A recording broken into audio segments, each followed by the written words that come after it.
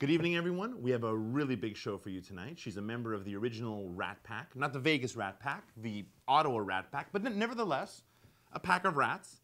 And she's here tonight. She's the former Deputy Prime Minister of Canada. Everyone, the Honorable Sheila Copps.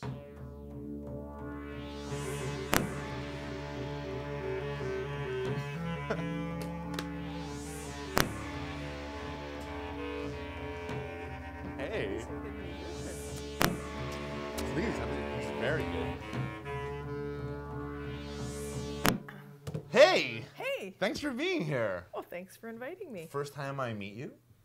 It is. Perhaps the last. Hopefully not. Hopefully not. I met Chrétien once. This is the only other politician I've ever met. Ex-politician. Really? Yeah. He wasn't that nice to me, to be honest. Oh, really? What did he do? He was in a rush. I was working in an art gallery, and he came in, and he really was killing time before going to, like, the dentist. Oh, really? That's probably why he was upset. Yeah, you think so? I hate the dentist. Oh, I hate the dentist. Yeah, me too. Well, I can't afford the dentist anymore, so it all worked out. Yeah. You have to go to Mexico. Is that where you do your dental work? No, I get my dental work done in Canada because so I why can are you implying I should go to Mexico? No, because if you need dental work, you can have a vacation and get your teeth done at the same time. I see, because I'm impoverished. I see. No, just no dental plan, that's all. You're here because one of our producers is your daughter. And I'm here because I'm here because I heard what a fantastic show you had because you had a very brilliant producer. You are always on message, huh? You're ready to go. You're ready to go. Absolutely. So let's just dive right in. Okay. Okay. What kind of corruption are we dealing with here in Canada now? Honestly speaking, how bad is it? The corruption in Canada? I mean, you know what? Let's start here and move out. Let's start here. So, Charbonneau Commission. Did we learn anything? Because I don't know anything about politics, and I'm not being facetious. I'm not trying to be coy. I really don't know anymore. I've lost interest. Yeah, because of that. Yeah, because I just don't feel like I can take part in any real way. I feel like my vote means nothing anymore. Yeah. And I'm a reasonably intelligent guy, and my friends are pretty intelligent people, and yet all of us feel like we're shackled and we can't do anything. So tell us the truth. Well, I think at City Hall, honestly, I think one of the biggest issues at City Hall, and this goes for city halls across the country, is that the election laws are not tight enough. And so what happens is people who receive donations or can receive donations, the federal laws are a lot more strict in terms of what you can do and what you have to disclose and everything. And I think City Hall needs a vacuum cleaner. Can I be that vacuum?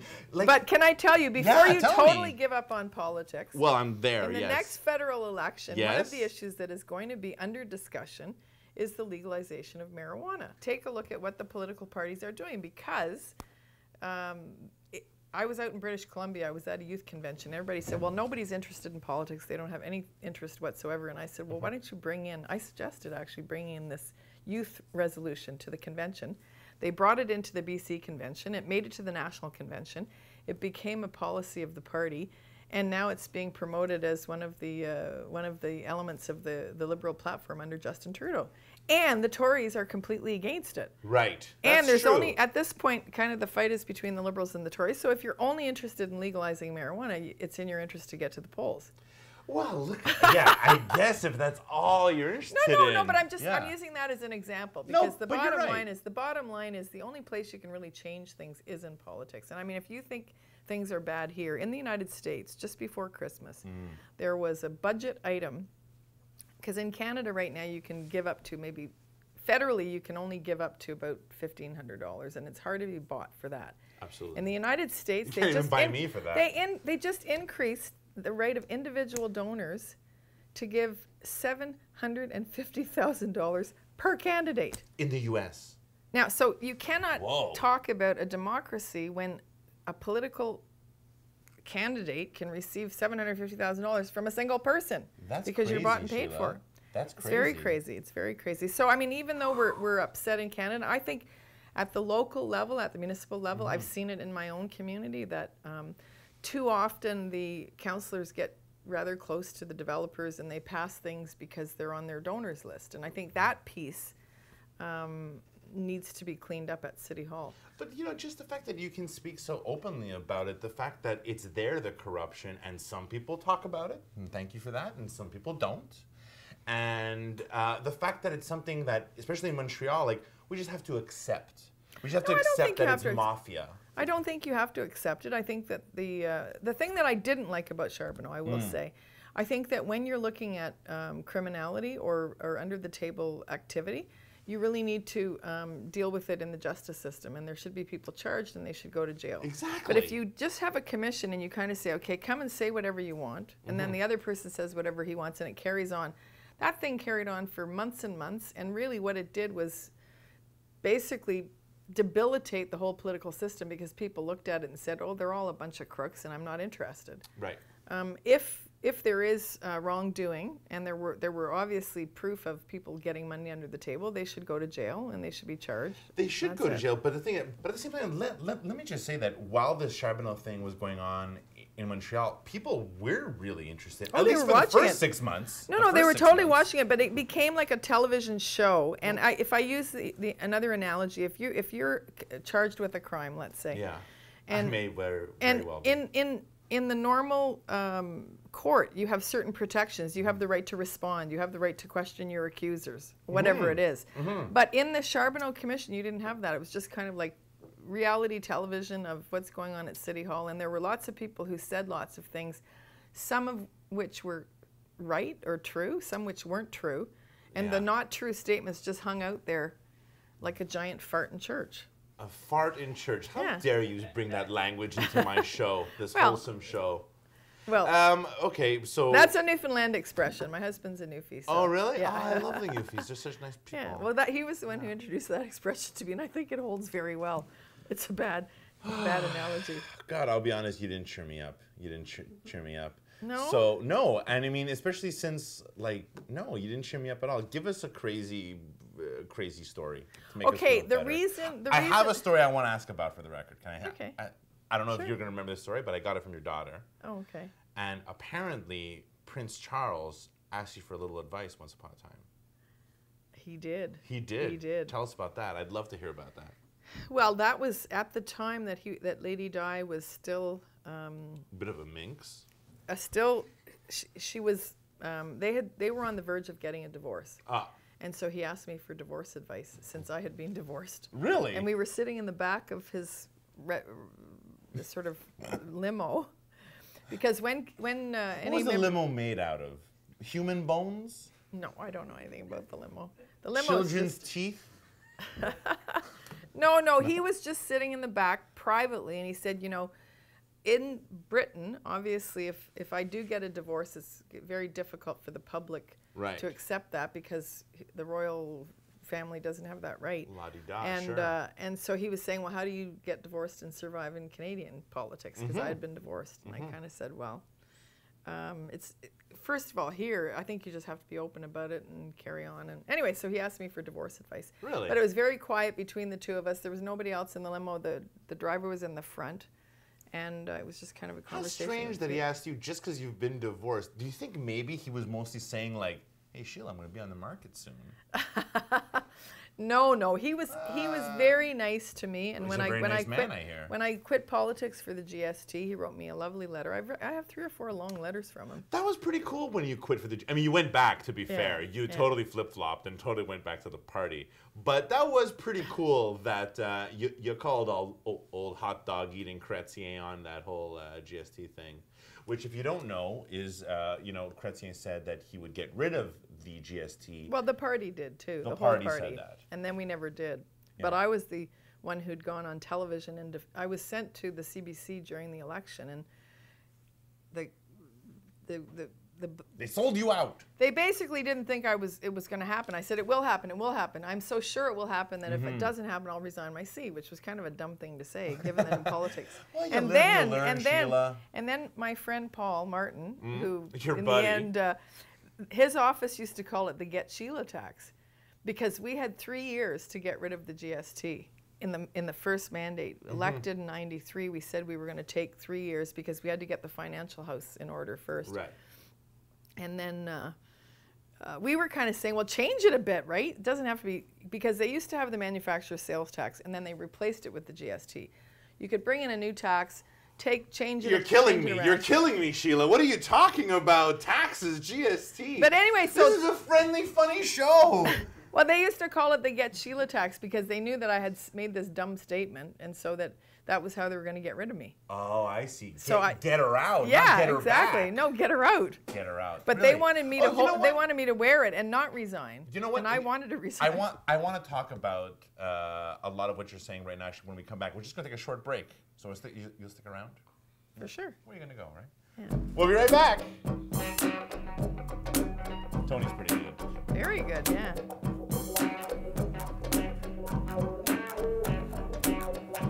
There's 50 good reasons to love weekends. Cause the job is finally done. Time to relax, oh yeah, time to have fun. Cause I'm her sweet delight. Cause the weather's out of sight. And she's pretty cool, alright. And there's 50 good reasons to have a 50. So smooth, so nifty. And the best is under the cat.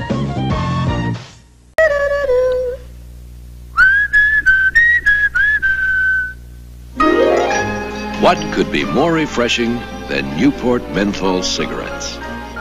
Newport refreshes while you smoke because only Newport has a fine white filter, menthol and mint, and a blend of great tasting tobaccos. Clean, cool pleasure you won't find in any other cigarette. Newport smokes fresher.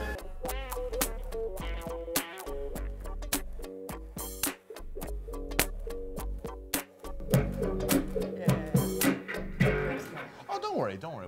We'll get. Oh, and we're back with the Honorable Sheila Copps. That will never be in front of my name. Why not? Well, one, it's an actual title, right? Like, they might say the majestic Demetrius. They might say nice enough guy, Demetrius, but I don't think honorable.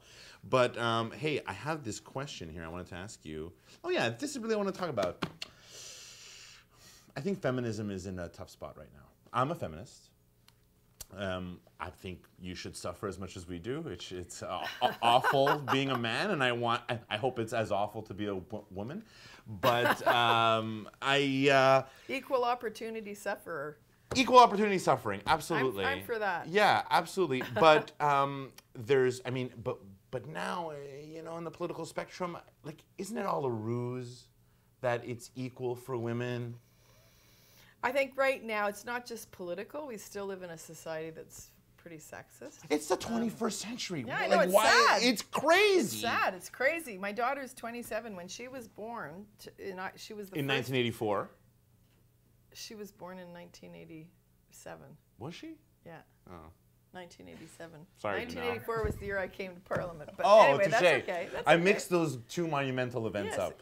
But anyway, so I had a child and I figured by the time she grew up, yeah, it'd be even Steven. If you graduate from Concordia University or any university across the country, simply by virtue of the fact that you are a young man, you can expect to earn $21,000 more than the same woman graduate. To this day. Right now. It's bananas. Before it was worse. Now it's getting better, but it's still. It's crazy. It is, but it's crazy. You're living with changing people's attitudes and changing people's views is difficult to do because people like to stay in their comfort zone, right? Well, you know what, Meg? You know, we need a female prime minister, quite frankly, and not your pal Kim, who was very nice, but it didn't work. You should get her on the show. Yeah, I'd love to have her on the show. Is she available? Well, I can email her for you, for sure. This is not a nice lady. Not a nice lady. Can I tell you how I would win over the female demographic if I was running for office? I think this would totally work. Okay, and you should tell this to your friends, your powerful Illuminati friends. So this is what I would do. I would remove all taxes from gynecological products, hygiene products, Kotex. There shouldn't be tax on Kotex. Now, did you know about the Kotex tax? I did not. Okay, I fought against the Kotex tax. You did? Is that true? That's unbelievable. In 1982, Frank Miller brought a budget. The in cartoonist. No, this is like an old politician. Okay. Frank Miller was the former premier of Ontario. Briefly, he lost the election, but when he was finance minister, he brought in a tax on Kotex, and we had all these people protesting. They were sending used tampons in the mail, Come which we on. were presenting in the House of the Ontario Legislature. I'm not kidding. This was an issue because at that point there was no tax on sanitary products, toothpaste, things that were considered essential items. Absolutely. And this And was... they brought them in, and we fought it at the time. But then you You know, you're a bit of a hero, aren't you? You're a bit of a I'm hero. a tampon fighting anti-tax woman. Well, you're absolutely right. It shouldn't have to be paid. However, you did bring up something else, which I would love to talk about. But you mentioned just the House and question period. What the fuck's going on, Sheila? They sound like a bunch of assholes, a bunch of gorillas in there. Well, here, and yes, yes. What is this? It's theater.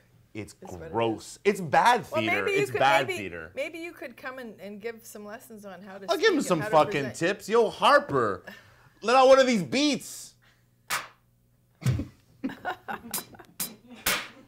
Dr. Dread. You know, Tony isn't Canadian. No? He's I have American. Canadian citizenship. Yeah. Oh. But So you're dual. I'm dual. I am dual. Excellent. yeah. Do you have dual citizenship? No, I don't. No, you're just a Canadian. Strictly Canadian. I'm not as proud to be Canadian anymore. I used to be so much more excited about it. When I was a kid, I was like, wow, we're pretty cool. It's pretty cool to be a Canadian.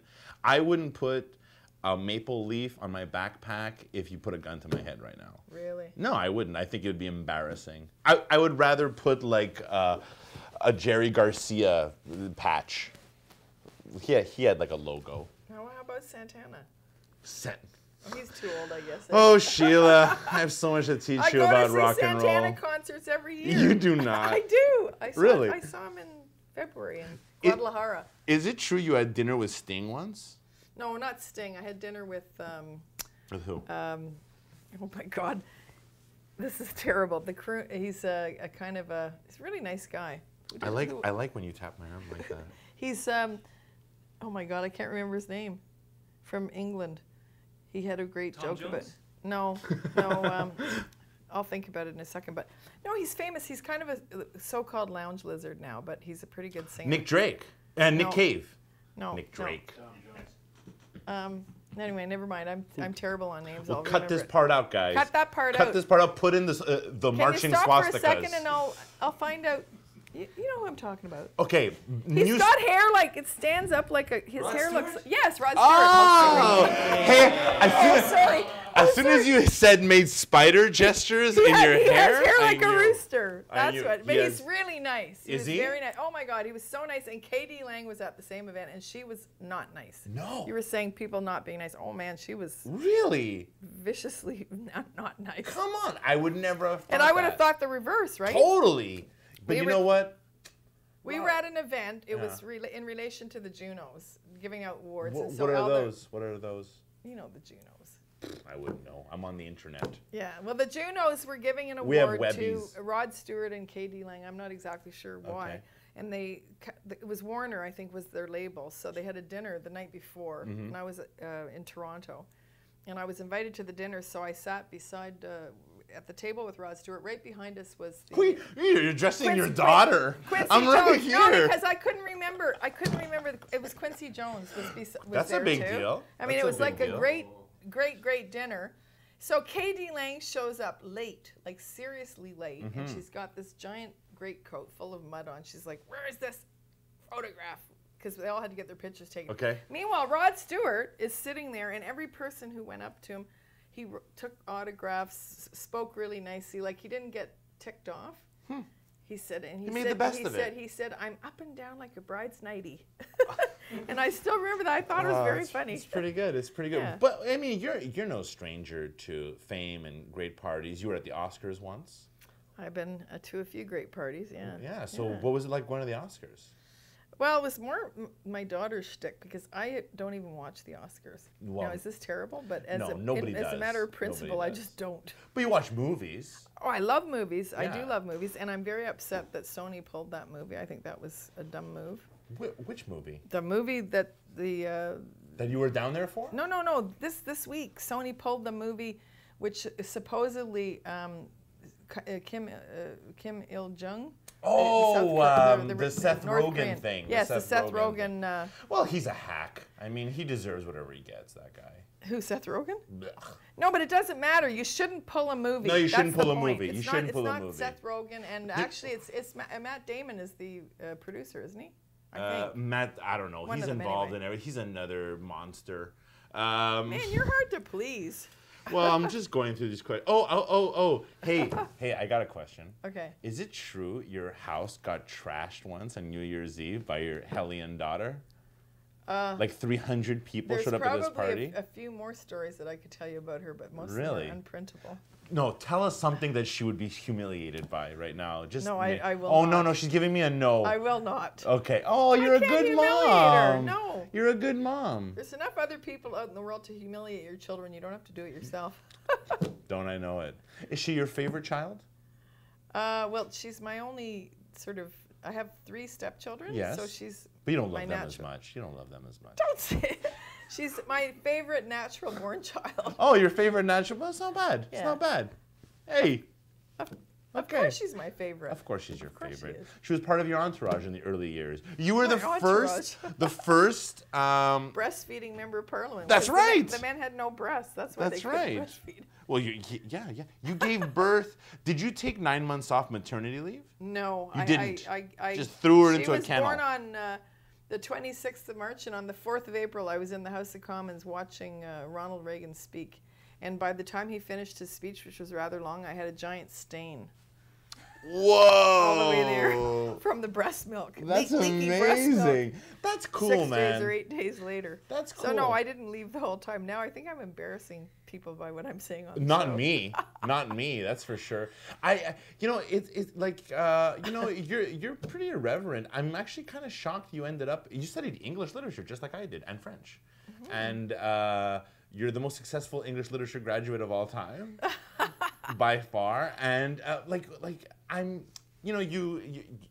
you seem like someone who's pretty down to earth. I'm surprised you ended up in politics, quite frankly. It Well, must have been. politics is so much fun. It's like Yeah, but what about raising your family and like doing all that stuff? Like that takes a lot of time. but the thing you is, know? when you're in politics, first of all, it's kind of like being self-employed in one respect. Even though you're employed by the people and you go in elections, but you get to set your own times and stuff. So when I became a minister, I said, like, I don't do breakfast meetings, which most people can't tell their boss, like, I'm not coming to a breakfast meeting. Right.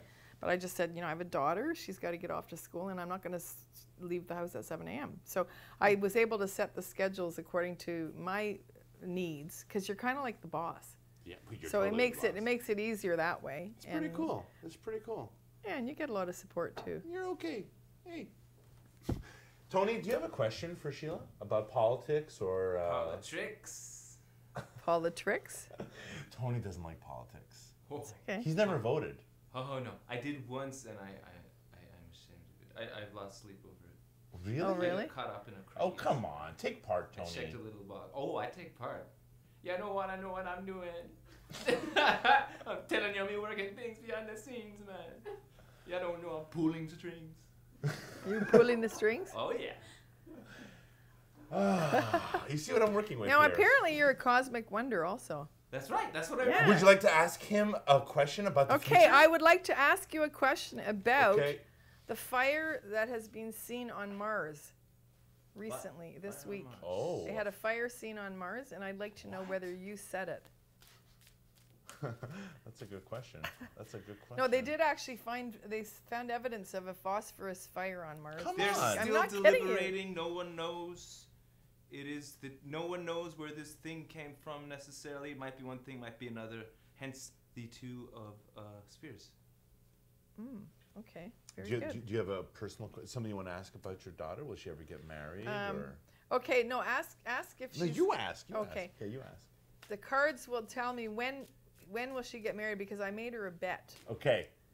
Okay, and she bet me that she wouldn't get married until she was 30. And That's I bet good. her That's good. I bet her a significant, well, not that significant, but a significant amount of money to say that she would be married before the age of 30. And now she's turning 28 in Don't March. say your age. Don't say your age. Oh, you totally She's blew turning it. 28 in March. Pretty young. But I think she's got a very serious boyfriend, so I'm thinking she might lose the bet. Can I say something? I've met him. He's a very nice boy. You'd He's be lucky sweet. to have him in the family. He's totally sweet. We have the totally same sweet. birthday. Did you know that? Oh, did you? The Oh, exact same excellent. birthday. Oh, wonderful. Yeah. Yeah, So?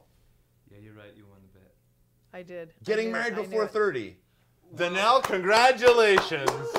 Congratulations. And on that note, let's wrap it up. Hey, Sheila. It's a wrap. Thanks a lot. Great being Thank here. you. A wonderful show. Thank you. Everybody, yeah, check us online. Blah. Oh, that was You great. never did your scotch. I did. I was Okay, here drinking the we whole go. time. I was drinking the whole time. This is like Tout le monde en parle, only it's not water. Exactly. Exactly. Do they have water? Is that they pretend? No, they put white. They put